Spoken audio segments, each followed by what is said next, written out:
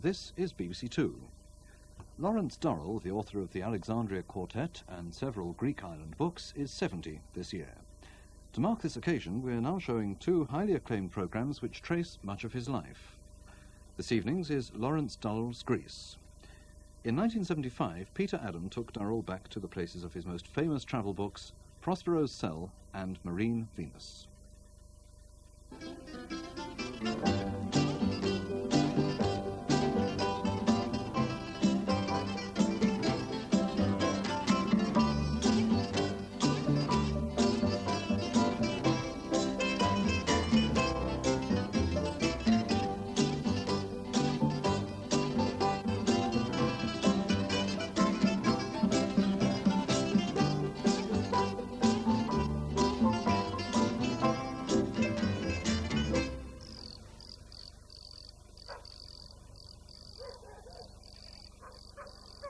The Greece that I knew as a young and aggressive poet has changed. Nevertheless, I feel there might be some point in trying to recollect and perhaps recreate a little bit of the Greece which is not finished yet and not gone for good, and whose ghost still rises up to afflict me from time to time. And you don't have to dig very far to find real bone structure, so that it really is possible to disinter the Greece I knew as a boy of 23 as effectively as the archaeologists have disinterred long-lost civilizations. And it's with the same joy and pleasure one always finds oneself mentally doing precisely that.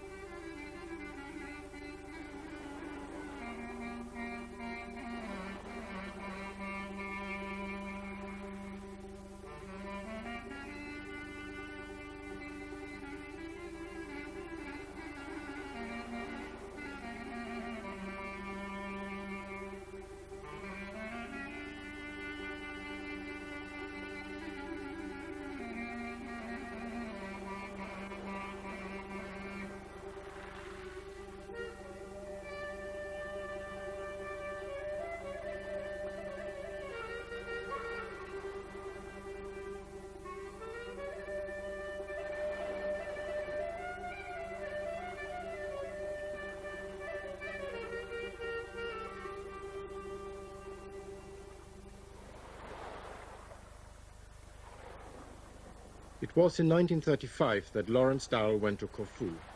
This marked the beginning of a lifelong relationship between a writer and his Mediterranean landscape. Durrell described the enchantment of his 4 Corfu years in his first island book, Prospero's Cell. Somewhere between Calabria and Corfu, the blue really begins. You feel the horizon beginning to stain at the rim. The sky seems to come a little nearer and into deeper focus. And you're aware of islands coming out of the darkness to meet you. Aware not so much of a landscape coming invisibly over those blue miles of water as of a climate. Entering Greece is like entering a dark crystal. The form of things becomes irregular, refracted. Mirages suddenly swallow islands, and if you watch, you can see the trembling curtain of the atmosphere.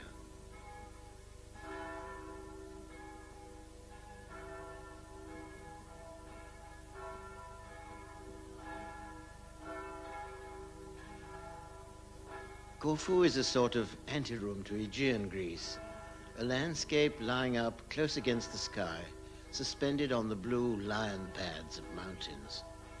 The town is all Venetian blue and gold and utterly spoiled by the sun. Its richness cloys and enervates. And across the rich screen of this landscape, many names, ancient and modern, offer themselves.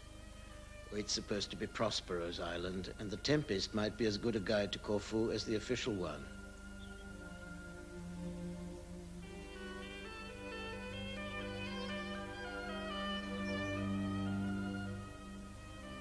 The petrified rock of Mouse Island, whose romance of line and form defies paint and lens, as well as the feebler word, is said to be the boat turned to stone as a punishment for taking Ulysses home.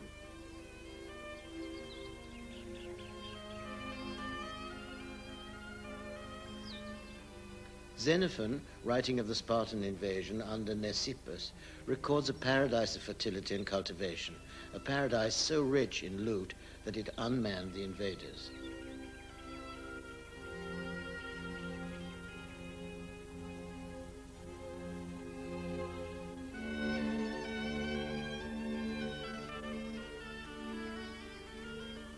Then in the 14th century, the island was given to the Venetians and stood as a boundary stone when the waves of the invading East burst into these green valleys and groves. Under Venice, she prospered, at least in forests, for the Venetians gave 10 gold pieces for every grove of 100 olive trees planted, until when they left, it is said the island possessed nearly 2 million trees.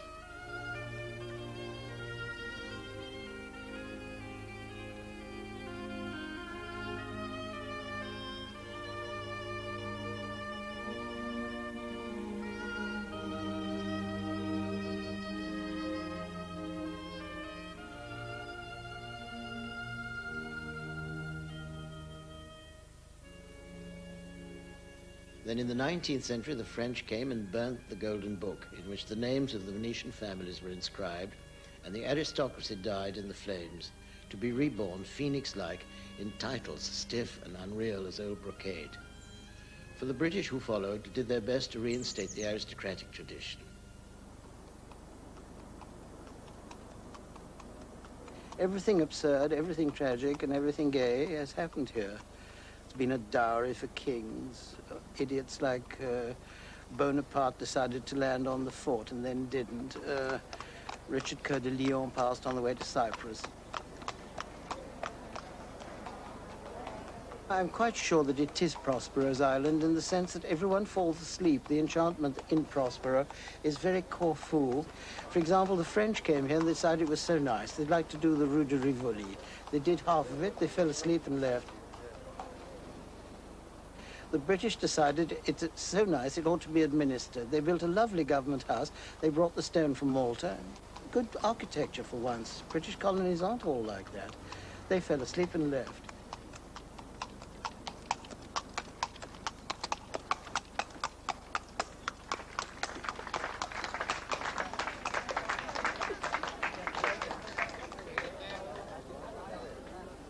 Cricket lives on as independently as the patron saint does. It's a mysterious and satisfying ritual which the islands have refused to relinquish.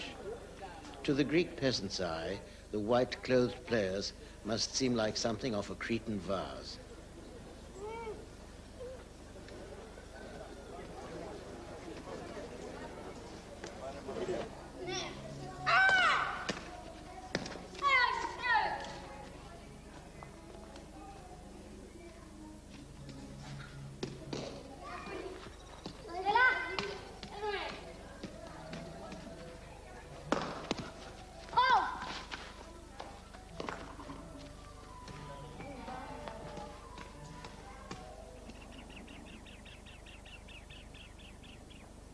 Soon after Durrell and his young wife had settled down in a house in the hills, his mother and the rest of the family followed. We needed sun, we needed sunlight and to swim, because after all we were colonials, you see. We'd been brought up in India in the sun, and that was really like a lack of iodine in the blood. And so we stuck a pin in the map, and Greece was then so much far the cheapest country in Europe. And in fact, you could live awfully comfortably here for nothing. In those days, you got about £100 advance for a book, which would give you something like 6 months freedom in Corfu, eating well and drinking well. I mean, on this terrace here, my mother pottered up and down, clucking like a hen, and worrying about domestic problems.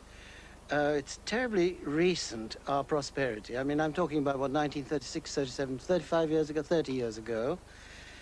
The Primus stove was the only source of heat we had, and it could boil a kettle in about 4 minutes, but it was dangerous. It often blew up. For the most part, you used charcoal, and it took 25 minutes to boil water.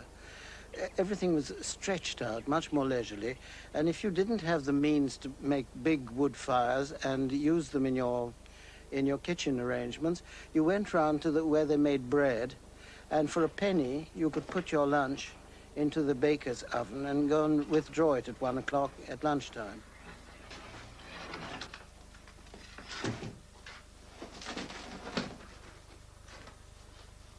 primitiveness had also the kind of simplicity which was the really poetic stuff. You began to taste your olive oil, you began to taste your bread, because it was being manufactured in front of you instead of Hovey's wholemeal, which comes anonymously onto your plate in a big capital like Paris or like London, where you never somehow see a loaf being baked or being eaten by a child, half eaten before it gets home.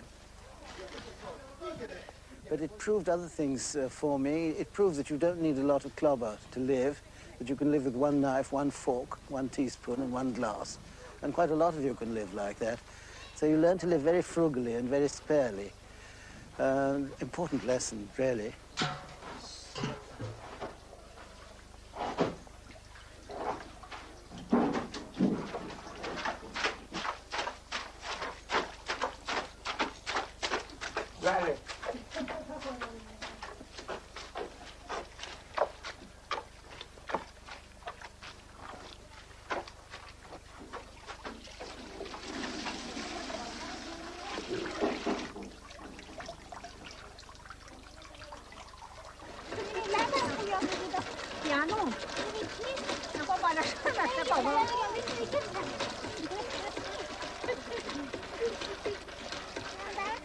In the old days, special wells had special qualities. I mean, elderly people had a well that they preferred to another well, you know, rather like wine tasters. The notion of water becomes so terribly important because you're always half dying of thirst. In this wonderful heat, you're not sweating very much in some curious way. You're dying of thirst all the time. And cool water, cold water, water of any kind is absolutely one of the elements. You begin to feel its ancient Greek connotation. Greece hits you with its long associations with the past. It reverberates like a seashell the whole time. Identical islands off Dubrovnik, for example, just as beautiful, they seem to hold nothing. The sort of flower bed of ancient Greek mythology is always at your elbow here. It's a great seduction because you really do feel the presence of Aphrodite and the spirit of place.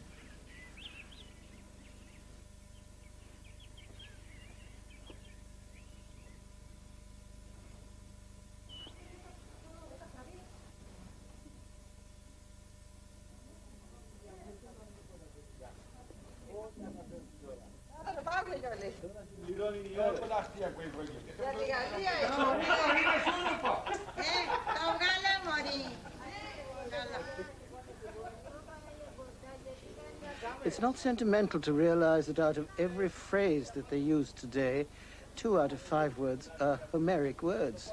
They come from Plato.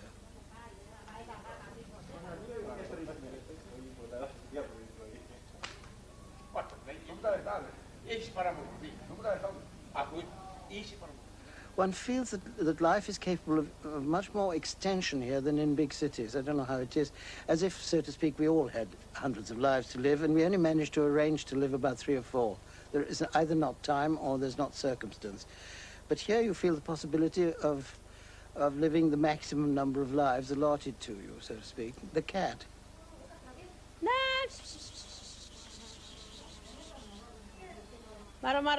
Maro.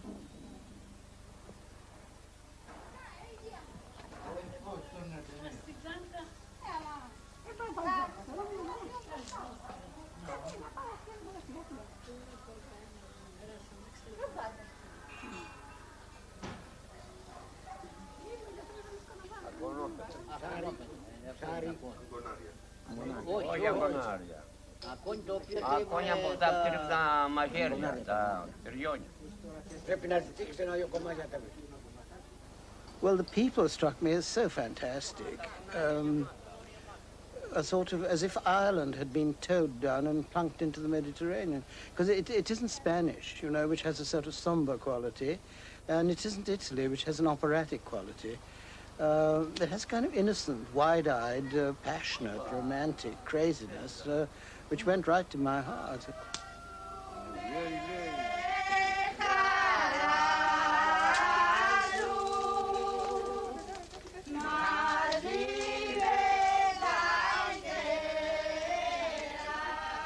Every occasion was an excuse for a celebration, and of course, weddings topped the lot, involving ceremony and glad rags and great revelry and dancing all night. In the old island costume, the villagers looked as colorful as a pack of cards.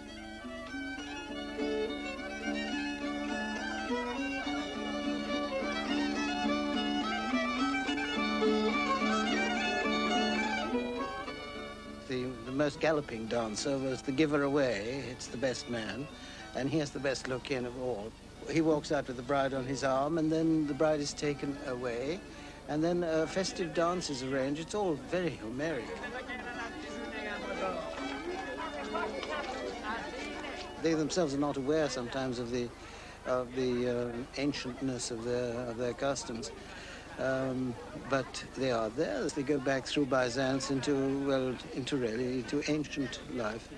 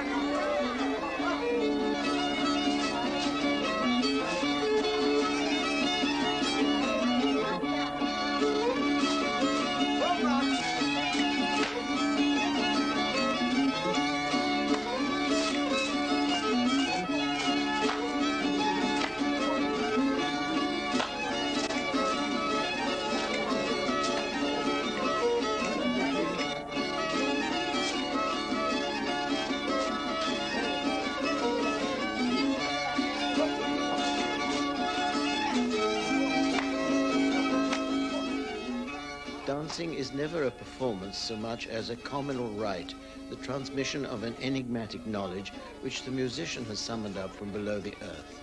It flows outward through the dancing feet, which are building the dusty circle, stitch by stitch, like a fabric being woven, step by step, like a city being built.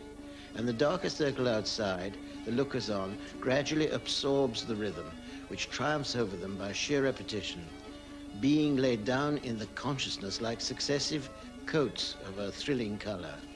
One can watch the crowd being drawn into such a dance, man by man, impelled by something like the gravitational law which decrees that autumn windfalls should plunge towards the center of the earth when they are ripe.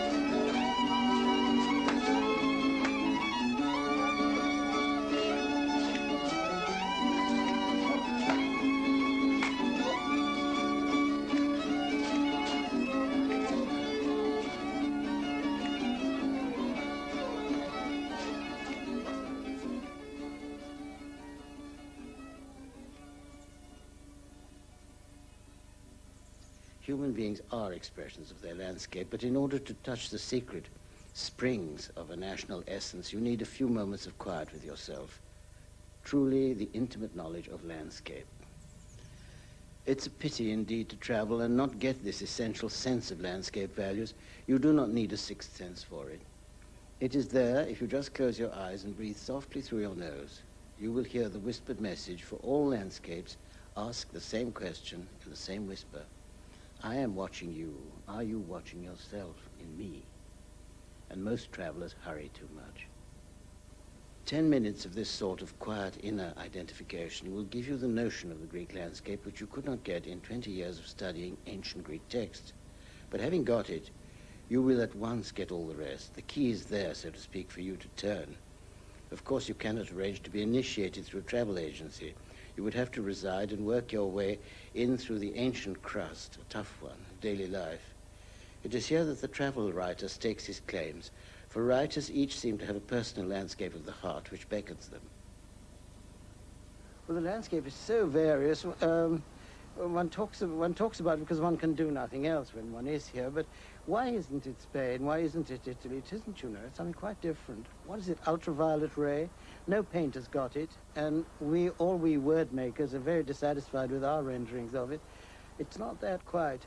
It's a mystery, and let it remain a mystery so that you keep coming here to find out what the hell it's about. Can it remain a mystery? Oh, yes, certainly. All the big elements, earth, air, water, fire, in the Heraclitean sense, are still here, and they remain very big mysteries.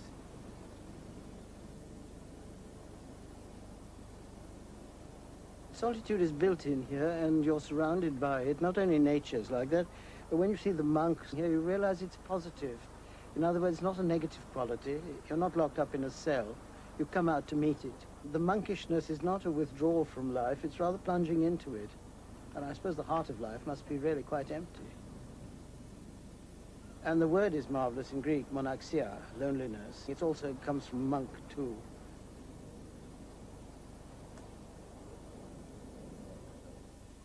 The quality of quietness in the islands is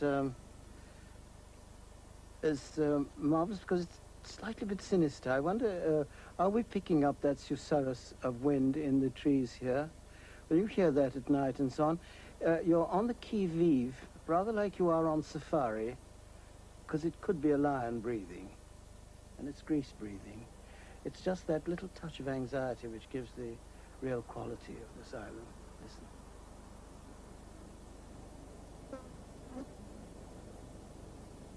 And that reminds me, it's siesta time, afternoon.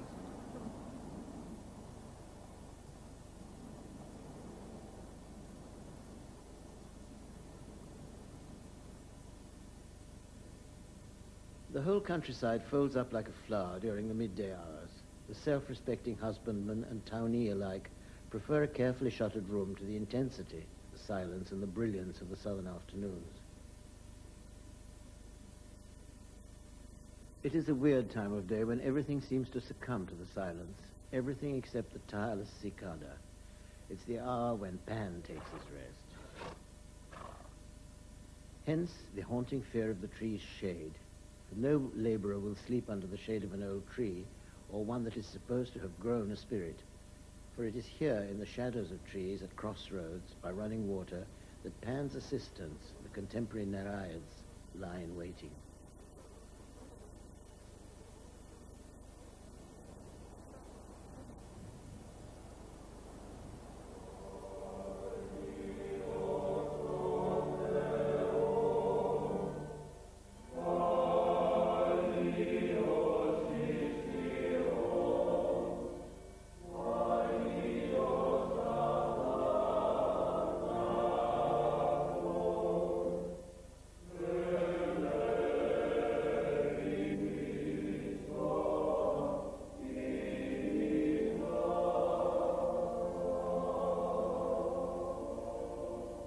The island patron saint is called Saint Spiridion, but the island is really the saint, and the saint is the island, for nearly all the male children are named after him.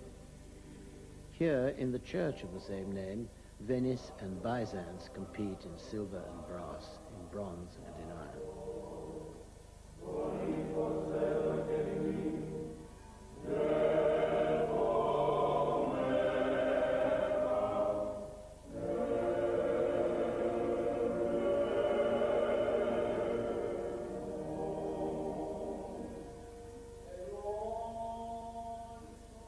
It's fascinating to watch him being bargained with, because in fact most of the praying is done on a strictly bargaining nature. I'm giving you a couple of candles, now you come on, show a leg and get me out of this mess I'm in. That tone of voice, which is not what we call prayer, which is beseeching and propitiating, etc., etc. It's rough stuff.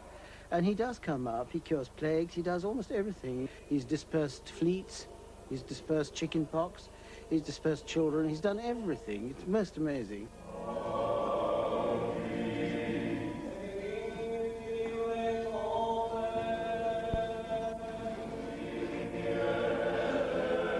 I'm very fond of him, and I always carry a small amulet with me, and when I'm in trouble in Los Angeles, I always put it up and pray to it.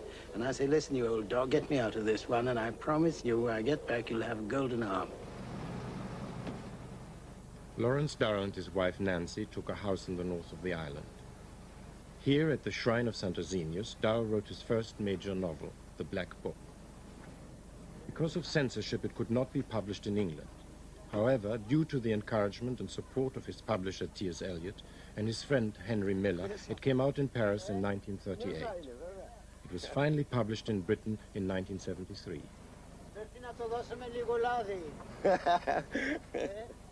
Parallel to the rather rocky life I was living was a frightfully intense interior life, which was centered more or less on trying to shape myself into some sort of artist, which is harder than you may think.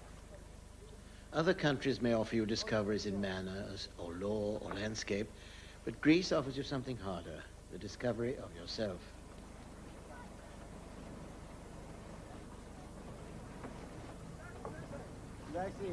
My wife and I spent several summers quite alone here, the two of us, in this little bay, under the protection of the saint, who I must say has always been very kind.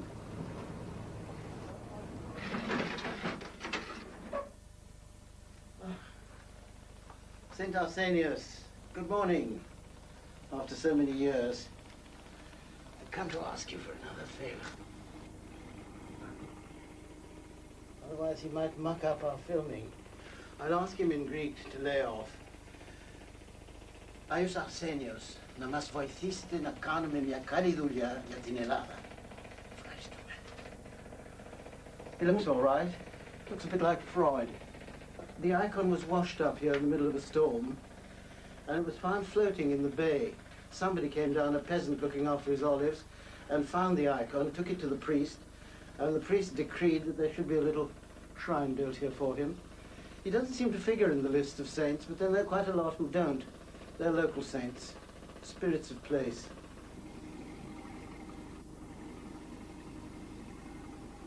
It's my second birthplace. You know the old Indian notion that one's born twice, once physically, and then once you sort of wake up to reality. I think it's particularly true of poets, or of writers, let's say. Here, it's exactly the place where I finished off the Black Book and got my first poems together, and where I sort of discovered my own voice, in a way. It astonished me more than anyone else, but it proved also that I could write, which hadn't been clear before. You see, my other books were jolly nice anthologies of all the writers I admired, you know, 2 pages of Huxley, 1 page of Robert Graves, a bit of Richard Aldington. I was skillful, I was habile, I was able, but that wasn't quite what I was after. I wasn't me. And in the Black Book, I am me, for better or for worse. You must imagine this sort of extraordinary luck of a young man who comes to a place as remote as this, cuts himself off completely, to find that his editor was T.S. Eliot, that an anonymous writer called Henry Miller was anxious to see his work and to praise it indeed. But it took an awful long time until you actually could live off your craft. Oh yes, 25 years you could say. But that's very normal. I've had to lurk about in the BBC and as a school teacher and as a false diplomat and so on and so forth in order to keep the bread coming in. Did this make you bitter?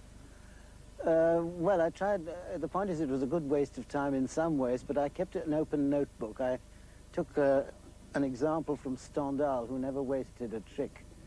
And it all came in very useful, because sometime later, when I did the quartet, I needed diplomats. And you know, when you haven't actually seen one close to, it's very hard to fake one, you know. Most people find it very, very difficult to get a reality. If you've never lunched at Buckingham Palace, it's awfully difficult to describe. You know, you have to fudge it. Well, I fortunately seen diplomats very, very close, and I realized that if you poke them with fingers, sawdust came out, and you could get that impression when writing about them absolutely perfectly. But you have to be close.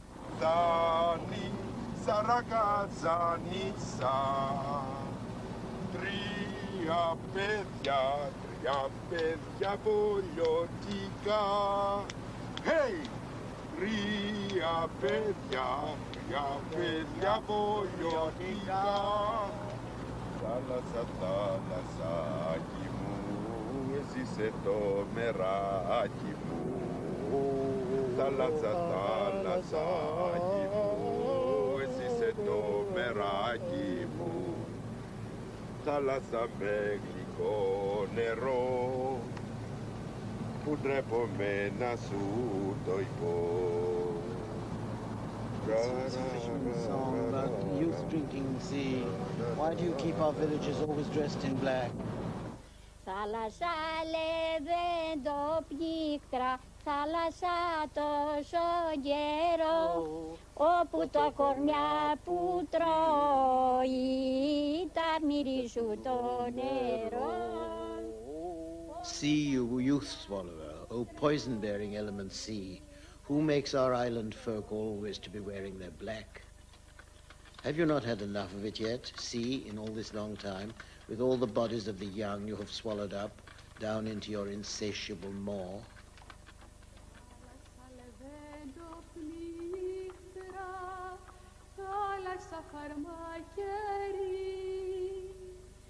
Θάλασσα λεβέντο πνίχτρα, θάλασσα φαρμακερί, σύ που κάνεις το νησί μας όλο μαύρα να φορεί, σύ που κάνεις το νησί μας όλο μαύρα να φορεί.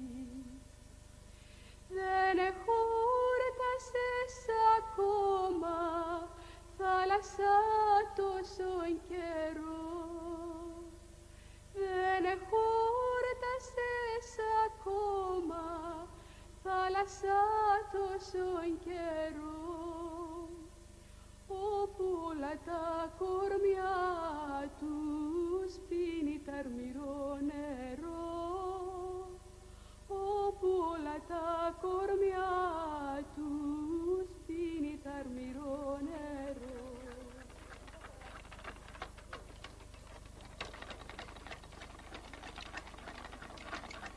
You wrote a lot of poetry also on Corfu, didn't you? Yes, very great deal. Not all of it very good. I had great battles with Eliot about it, but I must say if I have any little slender reputation, it's due to his wise choice and his refusal to bow down when I wanted to slip a bad poem in. Was it a great conflict between the writer and the poet? Not really. It's all one and the same thing, because in the absolute analysis, in the final analysis, writing doesn't interest me at all. What I wanted to do was to grow up.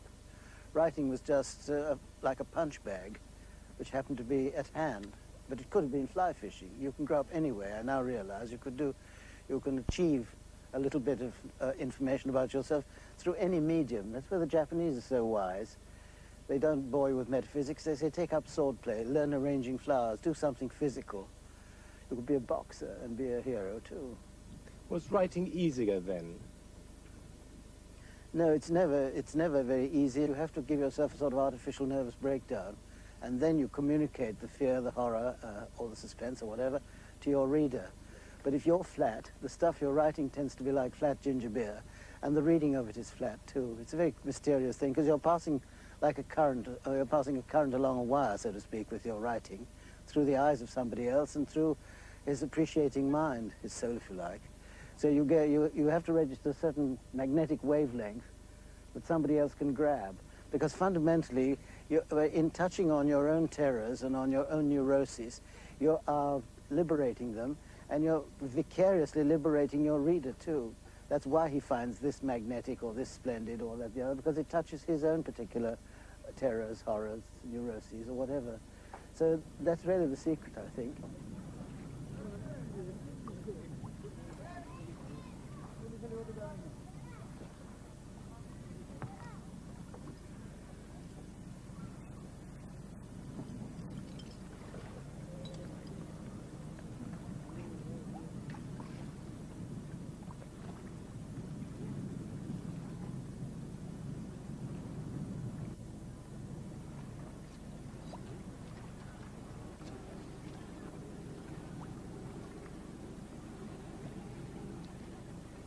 At night, the fishing boats put out. They carry great carbide flares to attract the fish to the nets, and soon the dark bulk of the Albanian shadow opposite will be studded with their jeweled fires.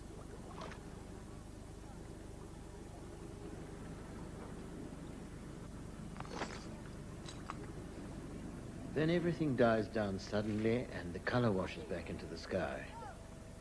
The evening light mellows very softly into its range of warm lemon tones, pressing among the close bunches of the ripening grapes. The cicadas are dying out, station after station closing down. In the east, the color is washing out of the world, leaving room for the great copper-colored moon, which will rise over Epirus. It is the magic hour between two unrealized states of being, the day world expiring in its last hot tones of amber and lemon, and the night world gathering with its ink blue shadows and silver moonlight.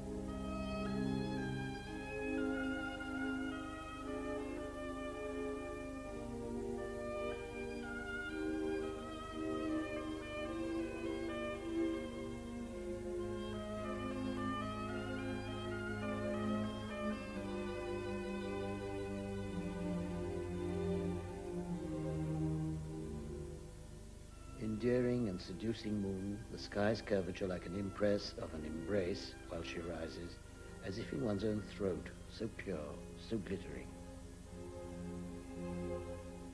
The blue waters of the lagoon invent moonlight and play it back in fountains of crystal. And now the stars are shining down, frost-blown and taut, upon this pure Euclidean surface. On the edge of the mirror, a wind comes, and the whole of heaven stirs and trembles.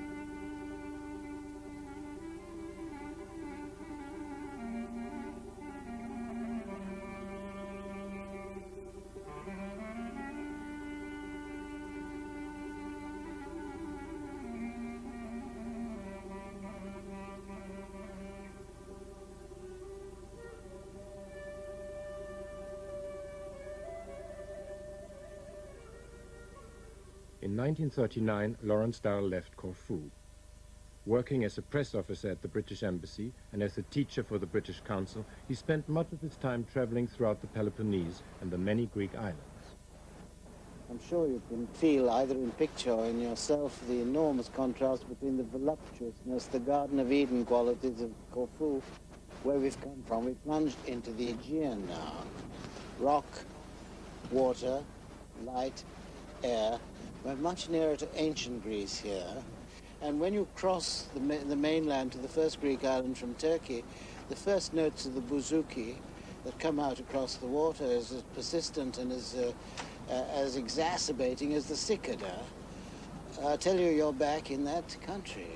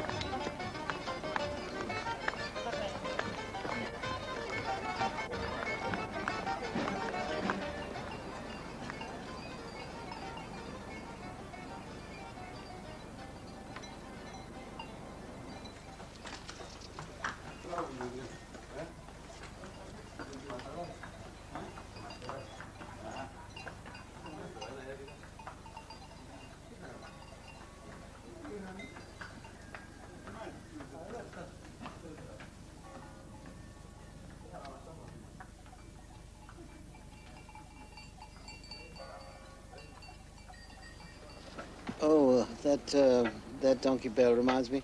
You know, first of all the ancient Greek sites are now modern Greek monasteries. In other words, the actual fanes have not changed, and so many of the beliefs have been transported owing to the fact that the language has changed so little. Our languages have changed so enormously in a few hundred years. Greek has remained almost constant, and since the Attic grammar, and language rather dictates, like landscape, attitudes, do you see? Attitudes to water, to light. There are still nymphs and goddesses. They may be baptized with a name like Sophia or something a bit more modern, but the ancient animistic beliefs are still enormously strong. And you can't get away from them. And I think it's one of the charms of Greece that one does feel that the ancient gods are there, sometimes under another name, but in the same monastery, doing a different service. It's reassuring for us, like the donkey. It's terribly reassuring. It's the continuity. It's what the French would call the pérennité des choses. It's the long-lastingness of essential beliefs anchored in the land, which seems so wonderful, nourishing, good. In the old days, of course, the place was riddled with spells. Nice, no? He's warning me, that old guy. Who is the local saint? I don't know. He's warning me not to be too loose about superstitions, you see. In fact, we'll get our fortunes told in Crete now. I think I can lay my hands on a fortune teller. They're getting rarer and rarer, and superstition is getting less and less, owing, of course, to modern civilization. And perhaps it's wise that it should be so. I can't tell, really. But much is done by magic here still, and every island has its healer.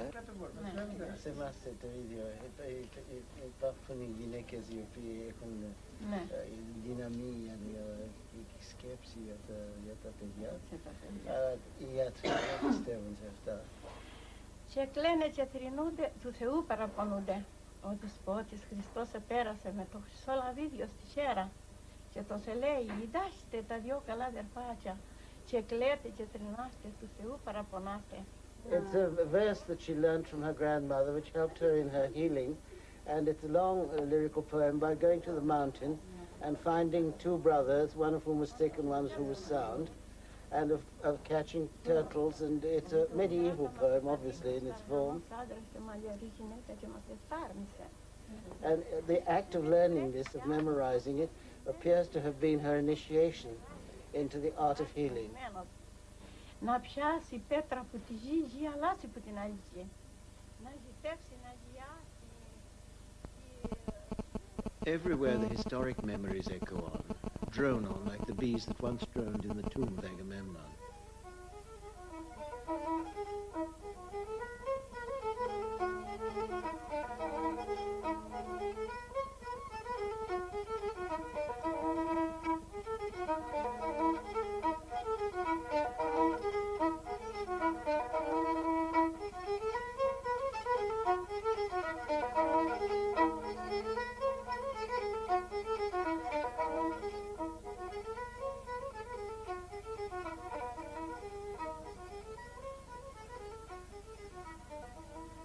We might ask what contact could exist between the refined and isolated life of ancient Greece and the haphazard life of the modern Greek living in the shadow of Europe.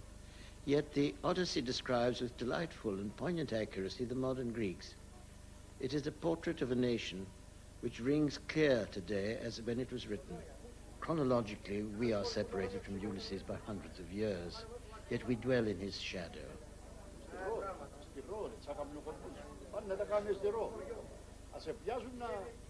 Ulysses can only be ratified as a historical figure with the help of these fishermen who sit in front of the smoky tavern waiting for the wind to change.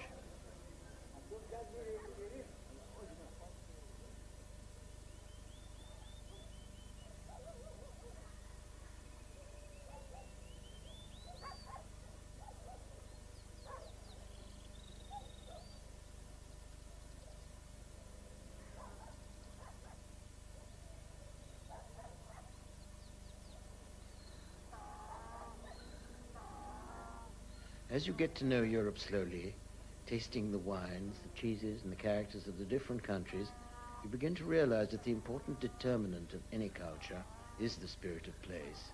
Just as one particular vineyard will always give you a special wine with a discernible characteristic, so a country will always give you the same type of culture, will express itself through the human being just as it does through the wildflowers. So long as people keep getting born Greek or French or Italian, their culture will bear the unmistakable signature of the place. The distinction between matter and spirit, which we make, which is essential to our philosophy and which has led to our materialist advances, wasn't strictly an ancient Greek foible at all. For them, the material world was as much magical as the magical world. The noumenon and the phenomenon were perfectly mixed. But we've been spoiled in a sense because we've been brought up to believe that facts aren't dreams, and of course they are. We've sacrificed a great deal on the spiritual side, but on the material side there has never been, I think, a civilization so enormously rich in its matter. The mystery is why it's so ugly, because we have at our disposal 5,000 times more than King Solomon ever had to build a temple with, and where the hell is our architecture coming from? It must be coming from these little halitosis-ridden souls. Because after all, it's only an exteriorization of what you feel. A minute you start drawing, you are uncoiling the contents of your subconscious.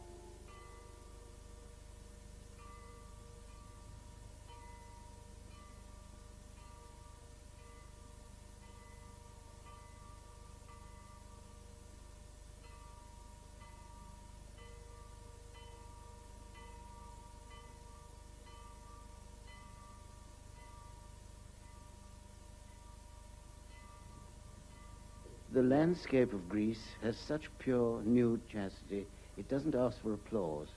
The light seems to come off the heart of some Buddhistic blue stone or flower, always changing, but serene and pure, and lotion soft on the iris. How important are the roots for a writer?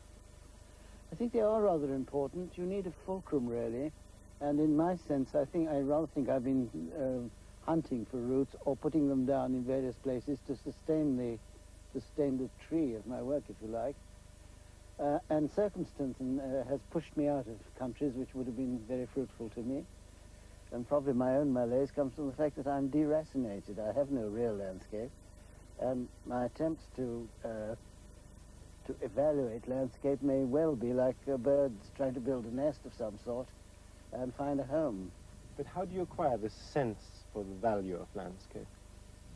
By residence, by attachment, I think. I mean, the wine presumably likes the soil it grows in and doesn't like another. And I think when you get to a place, the first thing you think is, gosh, I wouldn't care to live here.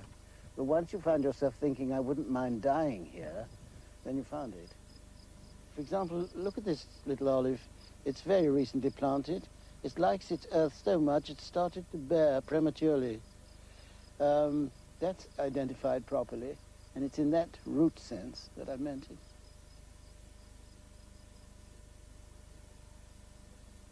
Dominant in a landscape full of richer greens, the olive is for the peasant both a good servant and a hard master.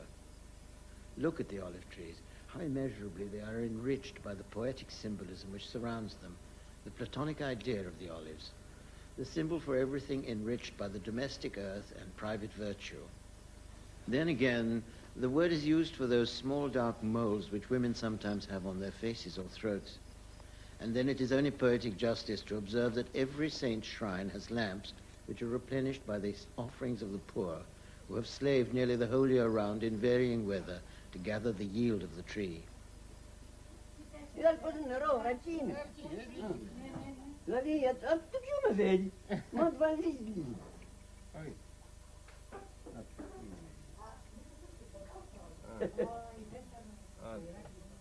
Though the olive is an undependable friend, its role never varies.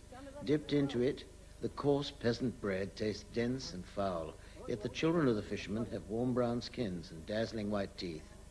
And of course, everything is cooked in it.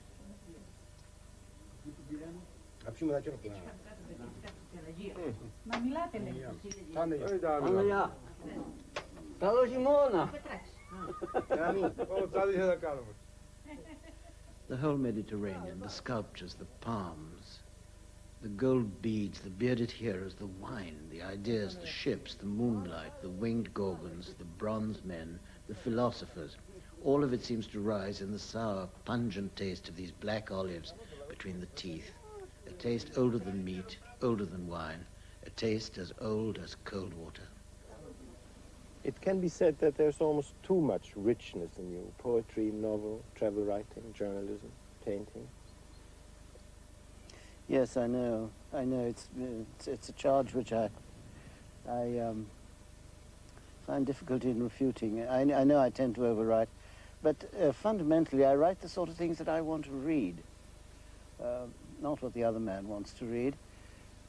And I'm satisfied because I'm using the language, which is a very rich and flexible one, on maximum spread, so to speak. Do you think as a writer one has a sort of unlimited well from which one can draw, or are there 5, 6 basic characters which you always draw upon and who reappear? Well, inevitably they do. You do tend to go over your own obsessions and your own experiences. There's a certain amount of repetition. But what is inexhaustible is the language you're writing in, and you can always do things with that. T.S. Eliot once said to me, there's only one thing to say, but we must find as many ways of saying it as possible, and that means we really must try different forms. With age, are inhibition to write stronger than when one was young and just... No, but the danger is it's much easier. You're technically so accomplished that you can float, you can freewheel, you can careen, and you're not putting your punch behind it.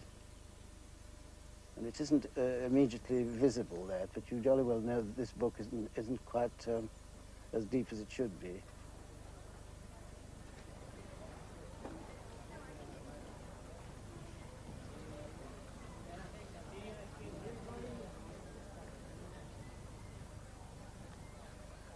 The German invasion in 1941 forced Durrell to take refuge in Egypt, where he collected the material for his Alexandria quartet.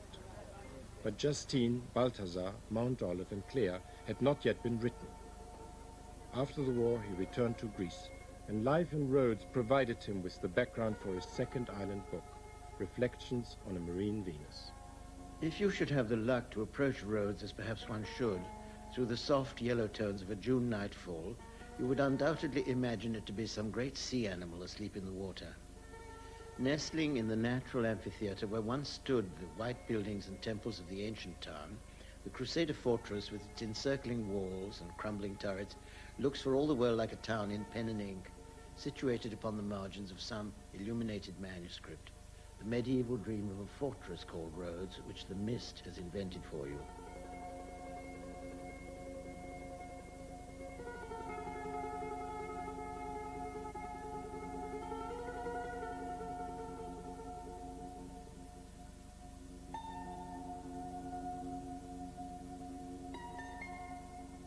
Rhodes' history might have been summed up in the words sea power, gold, neutrality. Both by geography and temperament, Rhodes lay just outside the storm centers of trouble, and at every turn in her ancient history, she took advantage of the fact.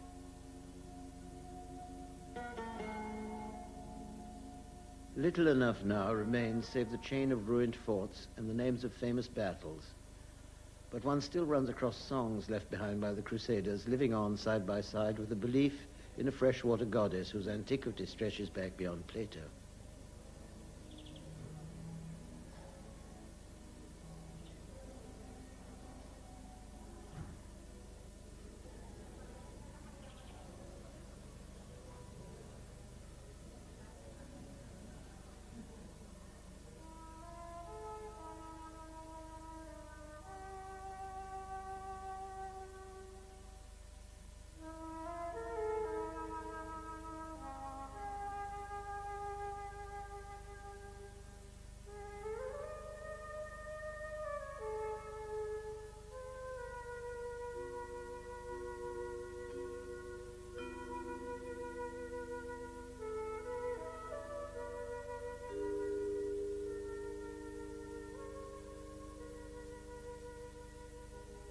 Who could ever hope to pin down, to circumscribe the charms of a resident goddess, when she was raised that sunny morning from the damp crypt in which she had lain hidden, when the packing case which held her had been broken open, when the pulleys finally raised her out of the darkness, which of us could fail to recognize the presiding genius of the place? Well, here she is again, the great lady, the Aphrodite of Rhodes, the Marine Venus, who cast a very pretty shadow over my dreams for 2 years in this blissful island. The archaeologists say she's an Aphrodite of the Pudica type, and that she was found in the ruins of the fortress when they were digging it. But the fishermen of Rhodes have always believed that she was dragged up in their nets, and she certainly has been a long time in the sea. She's been sucked like a stone jujube. Interesting mark on her breast excites some wonder, as it's a kind of beauty mark, an artificial one. My wife, who was no archaeologist, suggested that it was a love bite caused by a kiss from Zeus. But here again, the scientists dryly intervene, and they tell me that it's a watch that's fallen down into the sea on top of her as she lay in the water, and that the iron gradually burnt itself into her flesh and seared it. In a sense, what passed between us was rather suspect because it was rather literary. But I liked her for her defects, which is the way you go about liking real women. Oh, God, I do hope that doesn't sound too Sir Kenneth Clark.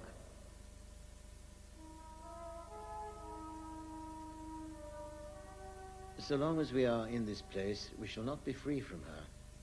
It's as if our thoughts must be forever stained by some of her own dark illumination.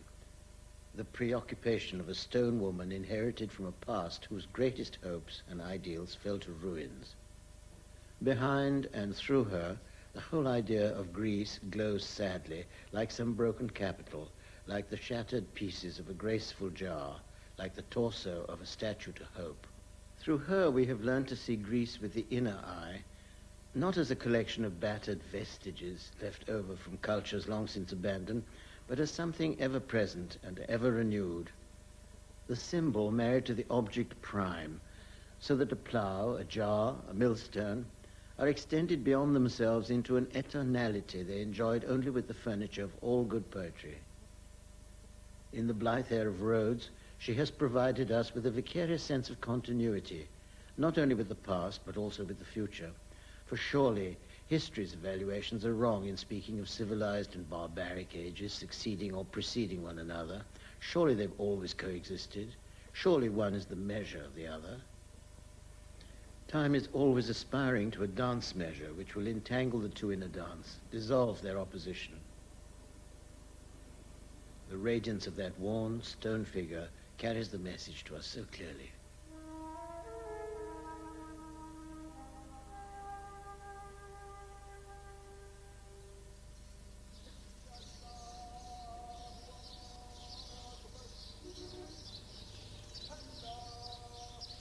In Rhodes, Durrell worked as a public information officer. He ran several Greek and Turkish newspapers. He and his second wife, Eve, lived in a little house, the Villa Cleobulus, at the edge of the Turkish cemetery.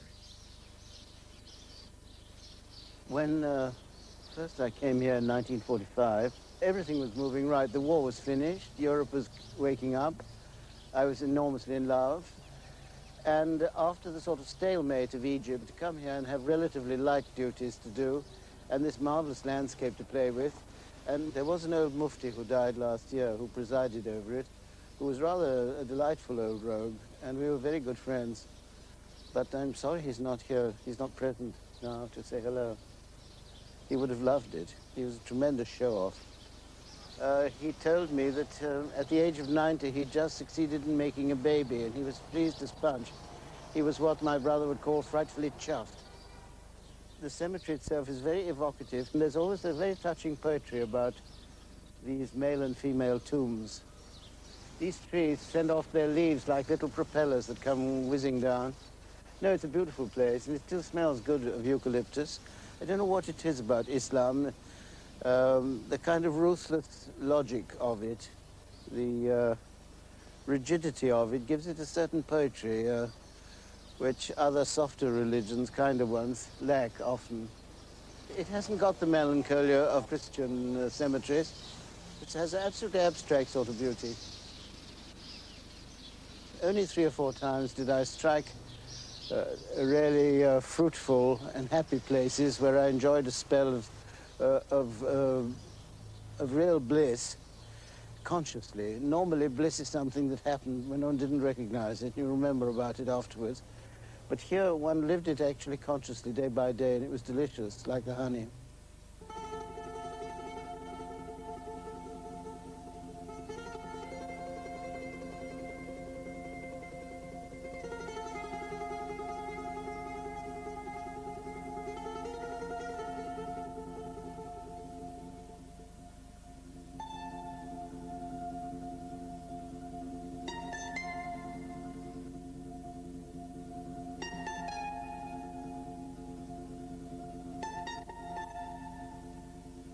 Lindos is one of the 3 ancient cities which once dominated the politics and government of the island. I would like our own idle history of conversations to open up like a sally port and throw into relief the many-colored background of the island's own history, so that the landscape may be evoked before the eyes of a reader who is not free to touch with his own hands or to feel the waves of sunlight heat the rocks upon which he sits.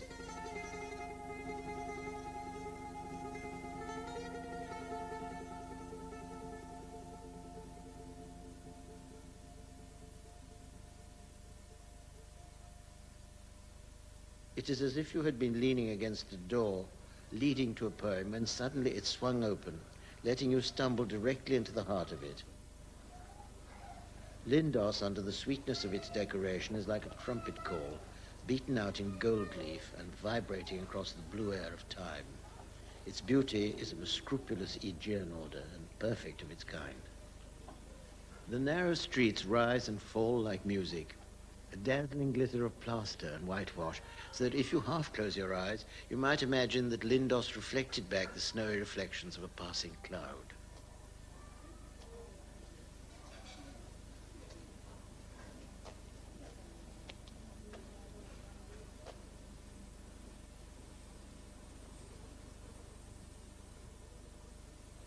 Nothing can intrude upon the singing beauty of this ancient town uncovered by the spade of the archaeologist.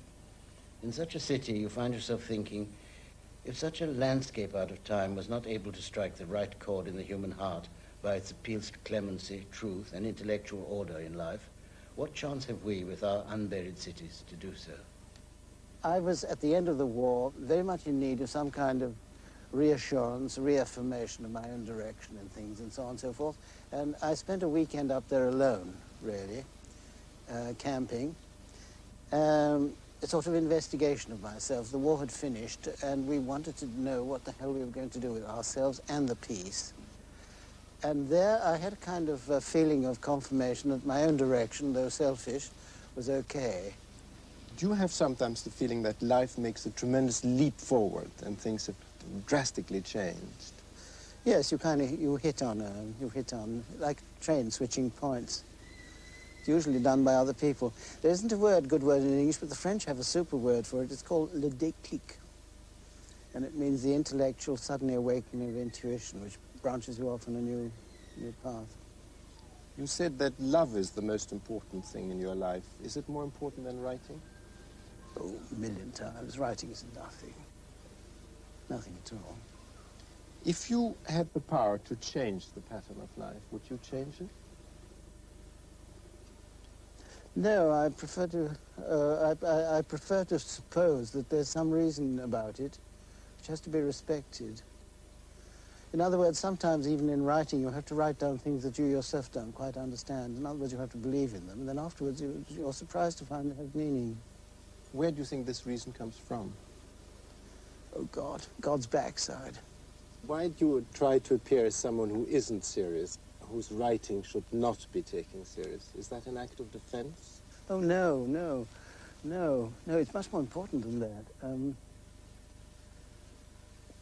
I hate to quote myself, but I don't remember it having been said better. Life is too important not to be taken lightly. How about art? Well, that's à la portée. It's up to you. Art is for arting, fart is for farting, you know. I mean, it must be taken absolutely straight. Straight from the bottle, I mean. The dive bouteille to Rabelais. And art is really loving, finally. All these things are secondary. You can love right, everything comes right.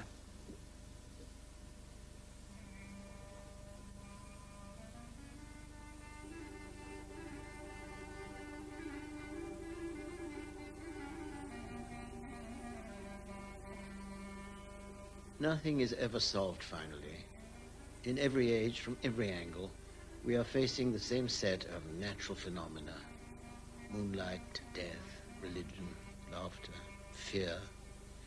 We make idolatrous attempts to enclose them in a conceptual frame, and all the time they change under our very noses.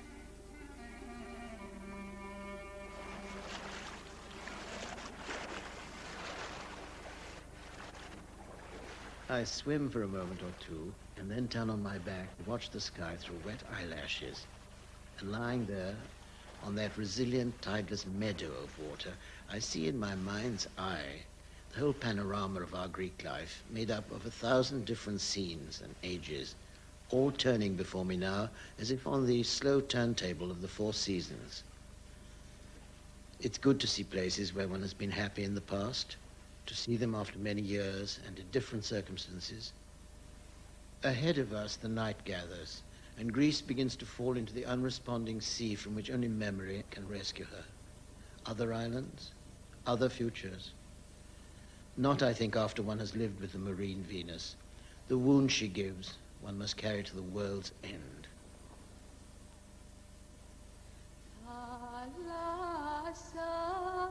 Θάλασσα κι άρμυρο νερό, θάλασσάκι μου. Θάλασσα, θάλασσα κι άρμυρο νερό, θάλασσάκι μου. Μην τους θαλάσσοδέρμεις, θάλασσάκι μου, και φέρε το πουλάκι μου. Μην τους θαλάσσοδέρμεις, θάλασσάκι μου, και φέρε το πουλάκι μου.